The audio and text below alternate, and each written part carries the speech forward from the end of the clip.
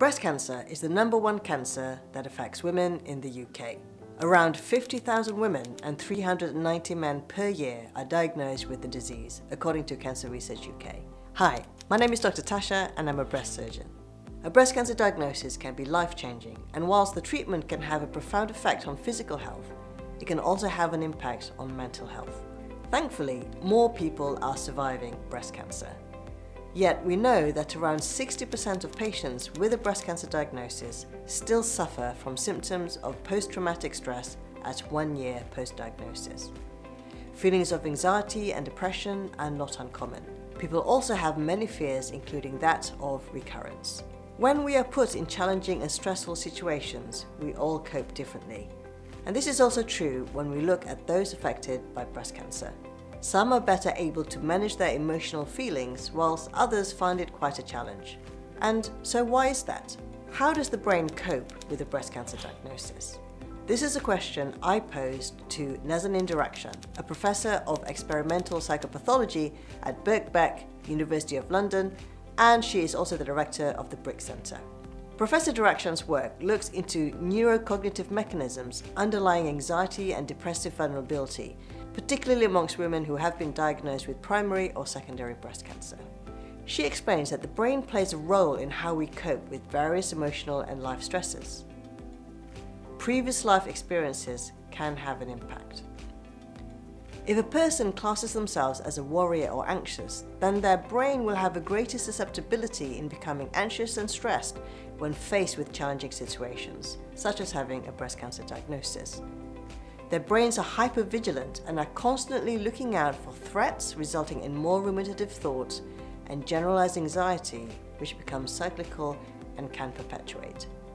It appears that this state of hypervigilance is less pronounced in those who cope better with a cancer diagnosis.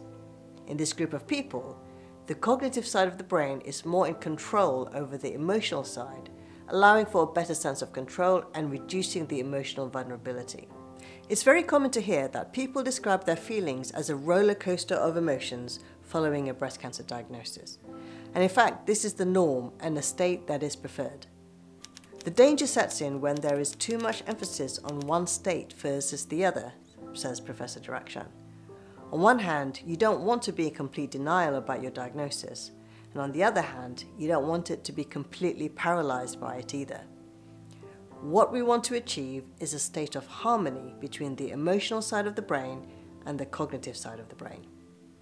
And Professor Durakshan describes this as a seesaw effect.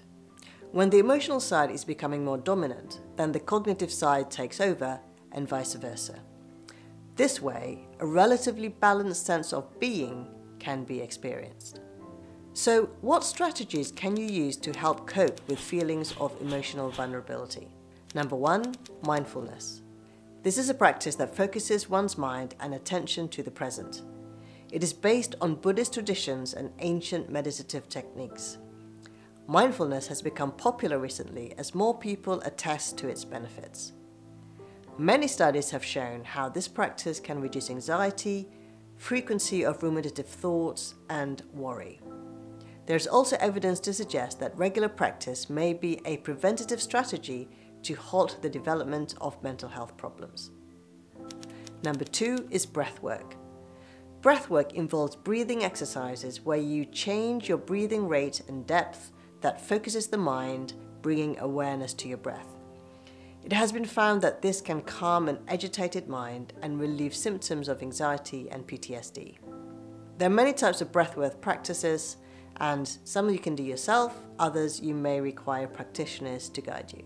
Number 3, engaging the brain and challenging yourself. You can do this by performing simple tasks. The important thing is to make sure it involves a degree of thinking and that it challenges your brain. Reading, playing an instrument, gardening, doing puzzles, playing games, or even just tidying up. These simple tasks focus the mind and engages the brain. The more engaging a lifestyle you lead, the more you can improve your brain health. Number 4 is self-care. It is always so important to give yourself self-care. We all live in a world that is full of distractions and obligations, and the need to always be productive and having to contend with the demands of your time and energy is forever present. The constant state of busyness is now becoming the norm. And we need to stop and check in. Give yourself permission to do something just for you, something that brings you joy and excitement. These could be simple things like phoning a friend, reading a book, watching your favorite program, taking a long bath, or even having a favorite glass of wine.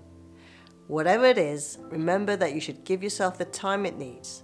Self-care is important and you deserve it. Navigating a breast cancer diagnosis can be challenging and at times really hard. I hope some of these strategies can help in some small way. I'll see you in the next video.